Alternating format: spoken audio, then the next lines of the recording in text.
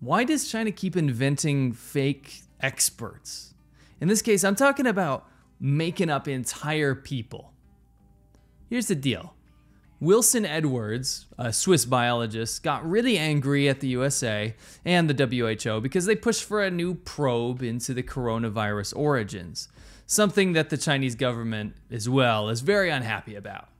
He posted on Facebook criticizing the WHO and the USA for wanting a second probe into the virus origins because the first time around they said it's extremely unlikely to have come from a lab leak. He said that they spared no efforts in rebuilding the US influence in this organization, in reference to the WHO, and that the US is so obsessed with attacking China on the origin tracing issue that it's reluctant to open its eyes to the data and findings.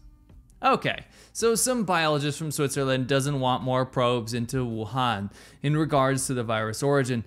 Yeah, it's very suspect, but hey, fair enough. There's plenty of CCP sympathizers out there willing to do anything for that CCP money. But there's one big problem. The problem is Wilson Edwards doesn't exist. China made him up.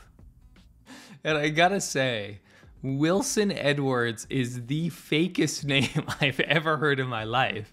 I mean, number one, I don't know anyone from Switzerland named Wilson. But number two, that literally sounds like, I don't know, something out of a Hallmark movie. It's so fabricated, it hurts. It's a Christmas tale of two cities. Ready for the Christmas spirit competition? Absolutely. Wilson Edwards And Trisha Helfer. That's right. He's not real. But you might wonder why. Well, the Chinese government is currently backed into a corner, and they're doing what they do best, making shit up. While the world is looking into the actual origins of the coronavirus, it's making the Chinese government absolutely lose their minds because the truth is nearly out. The Chinese government's realized that the myriad of rumors that it has spread about the origins of COVID-19, blaming Italy and Australia and Japan and India, you name it. But at the end of the day, their best bet was to choose their most believable lie, Fort Detrick, or what they think is the most believable. They've created a wild and completely groundless story of a military lab leak in the USA, hoping to dupe the world into looking away from Wuhan, the original epicenter of the outbreak, which was home to a biolab that was working on manipulated, bat-derived coronaviruses. You see how insane that is when I say it out loud? We're supposed to believe that the lab working on the manipulation of coronaviruses from bats has nothing to do with a pandemic that sprung up from the city it was in.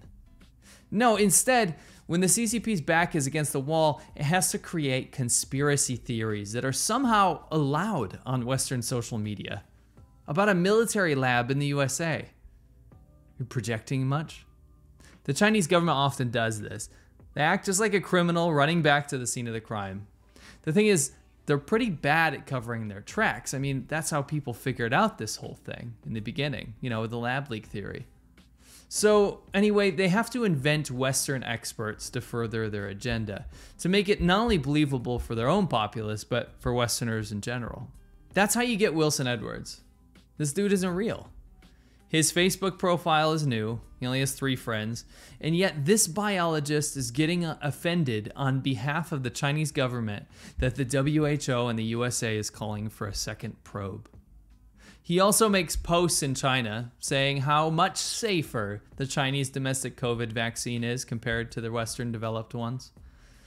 I love that Wilson's photo is exactly like the kind of person China chooses for its foreign experts. The picture they use for him is even used on other things, like on medicine, self-help products, furniture. Home is the place where our minds can rest for a moment, and where we can remember the happy memory during the years. Paint, fertilizer additives. Hell, we even found him on Wikipedia for these fertilizer additives. He's a big deal. What a busy guy. I see why he has to change his signature all the time. He's probably got too many fans. For his own safety, he's got to keep them guessing, you know? They definitely chose him because he's got that wise European old man look they go for. If you've been to China, you'll know what I'm talking about. It's this like 65-year-old like white European old man look, usually with a mustache. It's definitely a look that they go for. Anyway, it's a shame he's not real. Poor Wilson, the lone voice in the void, is shouting at the top of his lungs against the evil West, but not a trace of his legacy to be found. Wilson! Wilson! I love his fake Twitter account that's followed by the Chinese Communist Party diplomat to Pakistan who harasses Muslim women to take off their hijabs. This same guy follows me on Twitter, by the way. You know you're doing the right thing when you have Chinese Communist Party members following you. Seriously though, please stop following me. You're a sex pest that harasses women of faith. Please go away. My favorite part of this is when the Embassy of Switzerland in Beijing put out a call saying, "Looking for Wilson Edwards, alleged biologist, cited in press and social media in China over the last several days.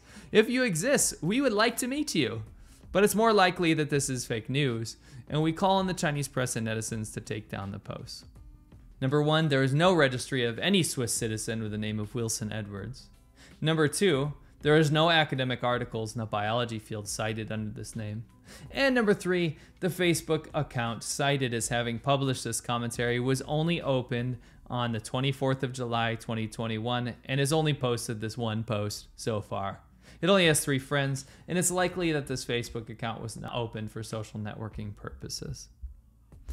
Anyway, after journalists like BBC journalist Edward Lawrence and his colleagues figured out that Wilson probably wasn't real, it got me thinking, this isn't anything new. China literally does this all the time. For example, Lauren Beaumond was a journalist for state media, the outlet CGTN, that the CCP created just to further its agenda, to discount the Western allegations that there are concentration camps in Xinjiang. Lauren is very impressive. She has an art degree, a history degree, an archaeology degree, and also holds a degree in journalism. That is quite the spread, huh? She lived in Beijing for almost 7 years and now lives in Xinjiang, Urumqi, with her family. Very conveniently. Of course, she lives in the epicenter of all the allegations in Western China. Naturally, her contributions were about how everything about the Uyghurs and what the CCP is doing to them are lies. The thing is, her name doesn't appear on the registrar of the French government press commission. She would be on this if she had a degree in journalism. Her articles were shared out everywhere by Chinese state organs, and she was caught out, well, the fake person that the CCP created, was caught out when French people realized that she doesn't speak in a native French manner. We caught out the CCP live on our podcast when CGTN, the state media outlet from China, claimed that she was just using a pen name. And she, in fact, is a real journalist. But China's state spokeswoman said that she wasn't using an alias and that she, in fact, was real. Oops. To cap it off, the funniest part was that when someone made a Twitter account that was an obvious parody of Lauren not existing, I mean, people were just going ape about this. It was so funny because all the evidence pointed at them creating a fake journalist to further their propaganda for the Chinese government. But what happened was Qian He, which is the director of the People's Daily, which is China's biggest state media newspaper in France, engaged with the fake parody account of Lauren. And they used it as proof that she was real. A true example of how a web of lies can spin out of control. You see, Wilson, he's just Lauren 2.0. There's also other examples though. I mean, the CCP uses influencers to spout state propaganda and act as experts in medicine when they use them to tout a fake cure for COVID. Now I'm here today to tell you about Lianhua Qingwen capsules. They've also proven very effective to treat COVID-19. That in the treatment of COVID-19, symptoms are reduced by over 90%. And then they make up credentials for YouTubers saying that they're former journalists. And somehow these CCP shill accounts on YouTube are somehow experts on infrastructure projects or high-speed rails or agricultural yields or animal husbandry. Even political policy experts on the USA, despite some of them not having any ties to America. And the list goes on. These gigs, they used to be called white monkey gigs because in China, being a foreign face is enough to sell a product. I am Richard from England, European General Agent of the Ginger Boss. And now they're being used for the state and its propaganda. These people are just Wilsons with an actual pulse. Yes, they're real people, but they're just regurgitating a script of state propaganda, and they're acting as useful idiots for an authoritarian government. But it's not just government stuff, though. I remember when I was living in southern China, there was a, ironically, Swiss doctor plastered everywhere in flyers. Also, I saw him on local TV commercials. He was the face of a new clinic, and it was a plastic surgery clinic that, in the end, turned out to be using unlicensed equipment and injuring people, all while claiming that the person who set up the medical facility was, in fact, a famous doctor from Switzerland. Nope, it was just a stock photo. But you see, using a Westerner somehow gives credence to a message or a product in China, and that's pretty sad. In the private sector, companies in China use fake foreign experts for everything, from building projects to pharmaceutical patents. Derucci is perhaps the most famous example of making someone up. He was just a kindergarten teacher in Shenzhen, and he allowed his photo to be taken for an alleged 10,000 RMB. They thought he had that wise old man look, so they made him the expert of orthopedic mattresses. And then it was used in a massive international campaign to sell mattresses for the brand Derucci. You may have even seen him in your hometown. I mean, this is literally spread everywhere. I've tried to get in contact with him, but no one can seem to find him. Anyway, back to the man of the hour, Mr. Wilson Edwards. How do you think the Chinese government responded when the world found out that he wasn't real? Do you think they said, hey, we're sorry, that was just an error. Somebody made a fake profile to push some sort of narrative and we shouldn't have run with it? No, that would be the mature thing to do. The reason they didn't do that is because they wanted to do this on purpose. The Chinese government creates these people to push narratives that are in fact lies to serve the state and make sure that the world looks upon China favorably. That's what soft power is all about. Wilson Edwards was created as part of a nefarious campaign, one of thousands that China unleashes on the world to make you think that China is doing the right thing, when in fact, it's a brutal authoritarian government that treats its citizens like sheep.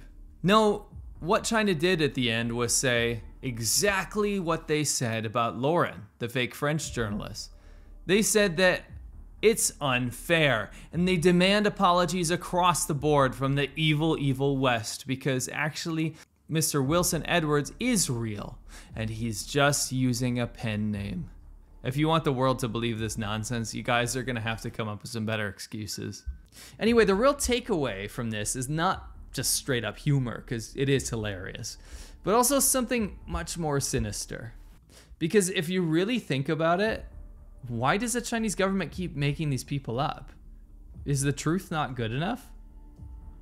Creating false experts not only damages their credibility, but most of all, basically acts as an admission of guilt. And with something like the origins of COVID, that is something they cannot afford to be guilty of.